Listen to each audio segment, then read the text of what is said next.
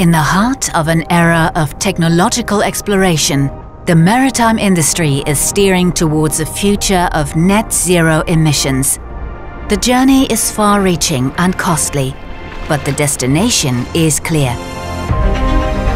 A maritime world powered by carbon-neutral fuels or technologies by 2050.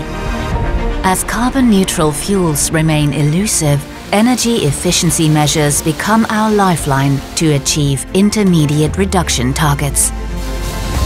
Energy-saving technologies, once considered prohibitively expensive, can now become attractive when compared to the costs of carbon-neutral fuels.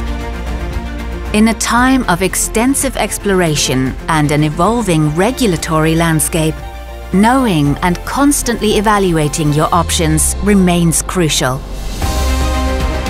DNV's Maritime Forecast to 2050 serves as a beacon for the maritime industry, providing an independent outlook of shipping's energy future and assessing how the transition will affect its stakeholders.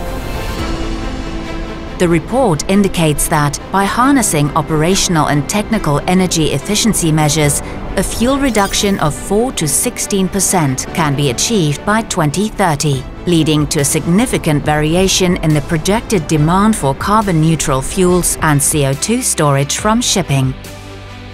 Digital tools drive decarbonization and energy efficiency, providing performance data to evaluate savings, helping to design future-proof vessels.